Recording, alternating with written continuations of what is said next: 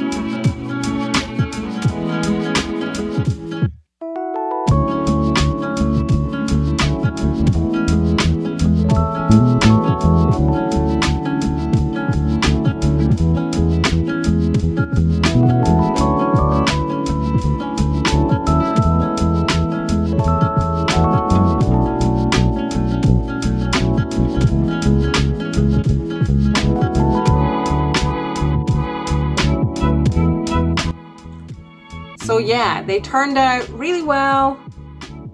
It looks so cute and it's so shiny and smooth.